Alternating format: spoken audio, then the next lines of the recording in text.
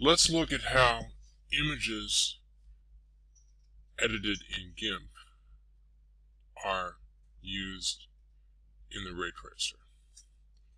Here we're doing a fractal trace on an already complicated image and saving it.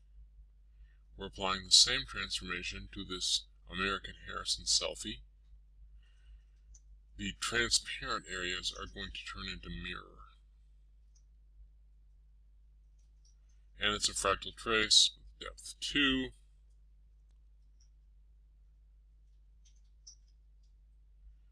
And we'll save that. Now we'll go into the ray tracer.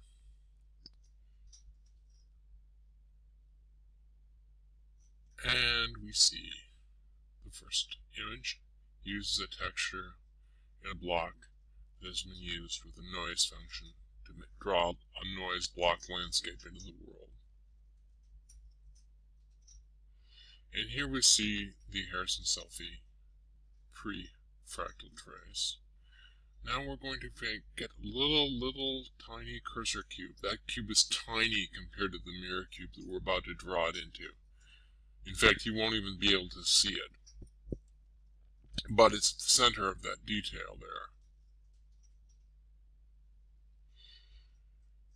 And drawing this tiny cube into the big mirror cube induced some kind of transformation, some kind of change in spatial structure,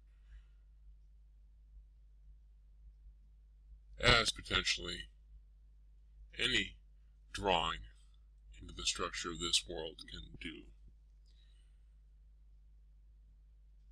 But let's look at that a little more closely. Here we have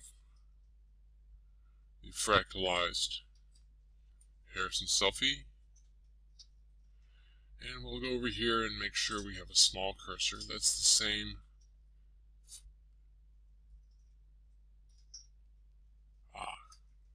That cursor. Okay, so now we've got an empty cube of space surrounded by a purple translucent frame, and we draw it into the fractalized Harrison selfie mirror. It induces a structural change. And now we get inside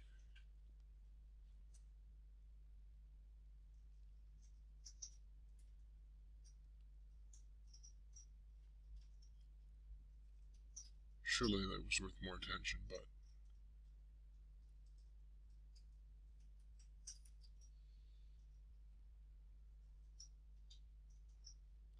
here we have a lobster, and you see that drawing a little hole into it induces a noticeable change in structure, which looks in some sense incorrect on the big face that we're drawing. However, this is necessary in order that when we're inside a small tunnel that we draw, it looks correct. It looks like a pseudo-solid from inside a hole of any size. But from larger sizes, the faces induced may not look correct. And here we see that the purple cube, when it is the purple bordered empty space cube, drawing into it induces